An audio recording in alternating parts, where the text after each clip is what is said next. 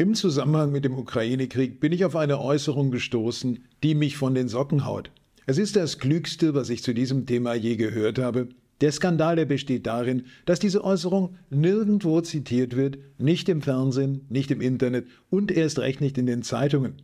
Aber es geht nicht nur um den Frieden in der Ukraine, es geht um den Frieden in der ganzen Welt, auch in unserem Land. Wer hat sich da also zu Wort gemeldet und welche Botschaft gibt er uns mit? Ich gebe Ihnen Antwort. Mein Name ist Wehrle. Ich bin Autor des Bestsellers Wenn jeder dich mag, nimmt keiner dich ernst, unbedingt lesen. Und ich bin Gründer der 365-Tage-Challenge, von der Sie sich jeden Tag Ihres Jahres inspirieren lassen können. Link zu den kostenlosen Testwochen unter diesem Video. Im Februar, da hat der ukrainische Präsident Zelensky gesagt, es gebe für Putin nur zwei Optionen. Man müsse ihn ins Gefängnis stecken oder ihn töten. Und wenn wir Putin fragen würden, welche Zukunft er sich für Zelensky wünscht, dann käme etwa dasselbe heraus. In der Ukraine, da regiert der Hass auf die russischen Angreifer.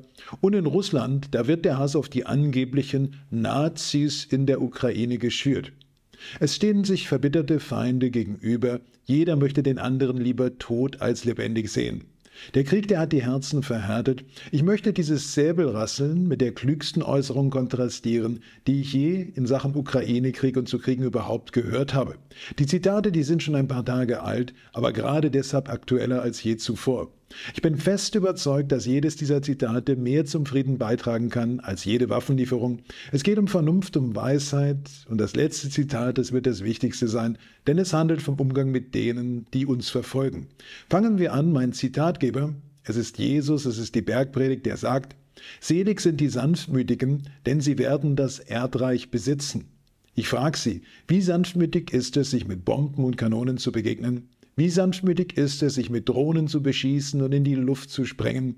Wie sanftmütig ist es, sich gegenseitig Tod und Vernichtung zu wünschen? Sieht so der Weg des Friedens aus? Ich glaube eher nicht. Und da bin ich auch schon beim nächsten Zitat. Jesus sagt in der Bergpredigt, selig sind, die Frieden stiften, denn sie werden Gottes Kinder heißen. Auweia!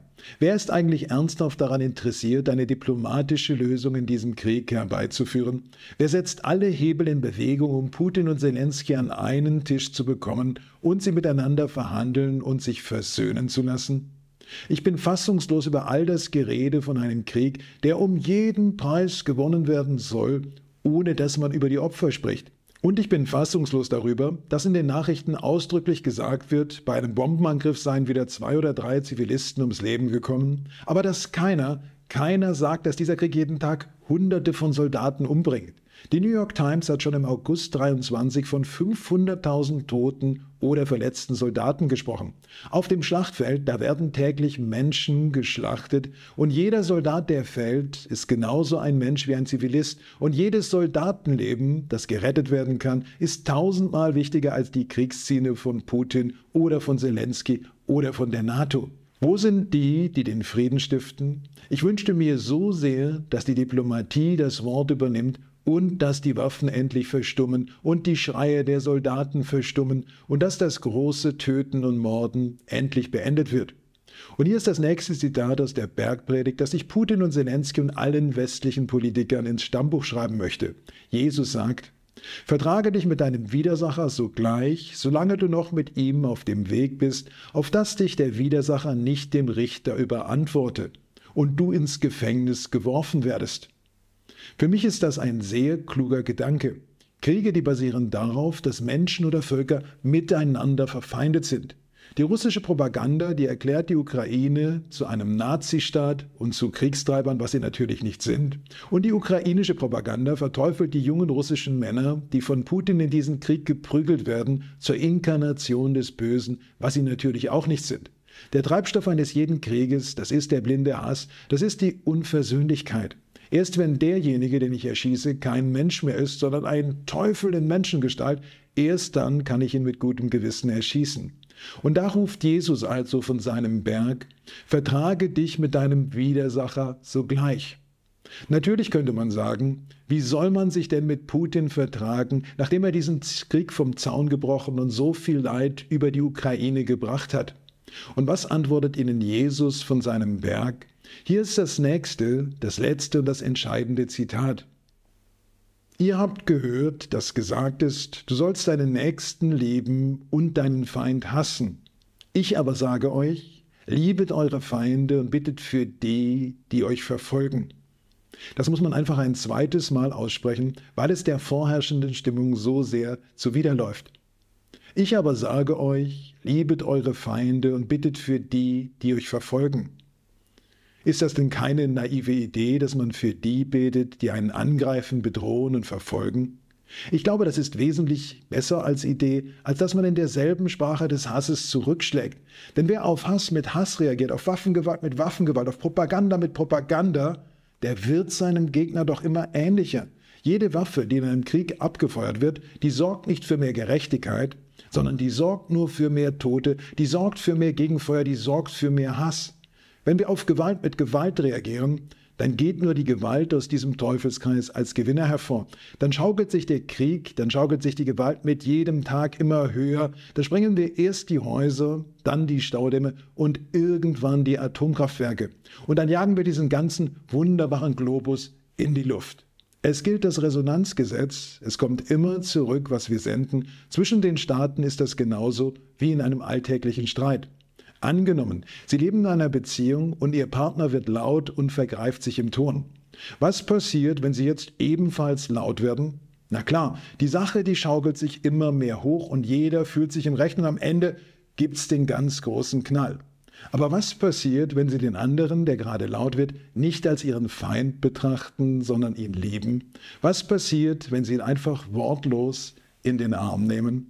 Was passiert, wenn Sie ihm zeigen, dass Sie ihn lieben, unabhängig davon, ob er sich gerade im Ton vergriffen hat oder nicht? Na klar, Ihr Partner, der bemerkt sofort den Widerspruch zwischen Ihrem und seinem Verhalten und ihm wird klar, dass er übers Ziel hinausgeschossen ist. Und sehr wahrscheinlich wird er sich entschuldigen. Das, was Sie in die Welt senden, das vermehrt sich in der Welt. Senden Sie Liebe und Sie mehren die Liebe. Senden Sie Waffen und Sie mehren die Waffen. Senden Sie Hass und Sie mehren den Hass.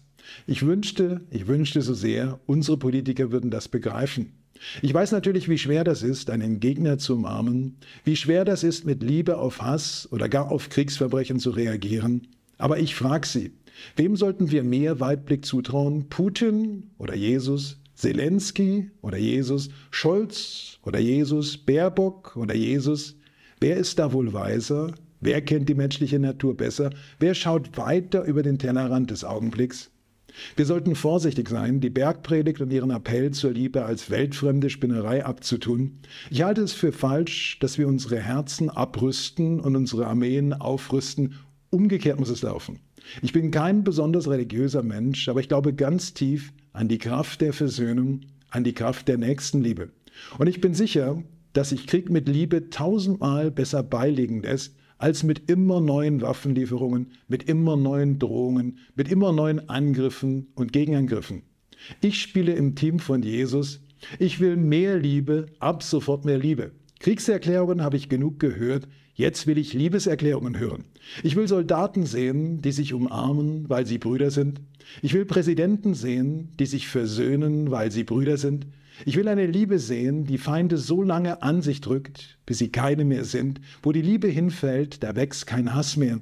Werft Liebe ab aus euren Bombern, werft sie ab über der Ukraine, über dem Gazastreifen, über dem Jemen. Produziert Liebe in euren Waffenfabriken und exportiert sie in jeden Winkel dieser Erde. Liebe kostet nichts, sie nützt der Umwelt und ihre Sprengkraft ist größer als die einer Atombombe. Liebe ist stärker als Hass, Liebe kann jeden Krieg beenden. Wer liebt, der beschießt das Leben nicht mehr, sondern der beschützt es. Ich will Liebe, ab sofort mehr Liebe. Lassen Sie uns dazu beitragen, schlagen wir einen Weg der Liebe ein, teilen Sie dieses Video unbedingt mit ganz vielen Menschen. Und jetzt schauen Sie gerne noch mein Video darüber, warum ein bekannter Verhandlungstrainer den Umgang mit Russland für völlig falsch hält und uns auf eine Katastrophe zueilen sieht. Dieses Video, das müssen Sie kennen und die Ampelregierung, die sollte es auch unbedingt schauen. Klicken Sie jetzt hier und wir blenden es gleich noch zum einfachen Anklicken ein. Und jetzt verrate ich Ihnen noch etwas über mich selbst, wie mein Leben eines Tages in die Sackgasse gefahren ist, wie ich unter massivem Übergewicht litt, wie ich mich beruflich verirrt hatte und nicht mehr wusste, was ich tun sollte. Aber dann hat mich eine wunderbare Methode, nämlich die 3-Minuten-Methode, auf den Erfolgskurs gebracht. Hören Sie diese Geschichte jetzt und lernen Sie diese tolle Methode kennen. Die wird auch bei Ihnen funktionieren. Ich schenke Ihnen mein Videoseminar, das 3-Minuten-Geheimnis. Es ist völlig kostenlos, es bringt Ihnen wertvolle Erkenntnisse. Klicken Sie jetzt hier und schauen Sie es an. Bleiben Sie mir treu, schauen Sie wieder vorbei, am liebsten mit Abo und Glocke. Ihr Martin Wehrle.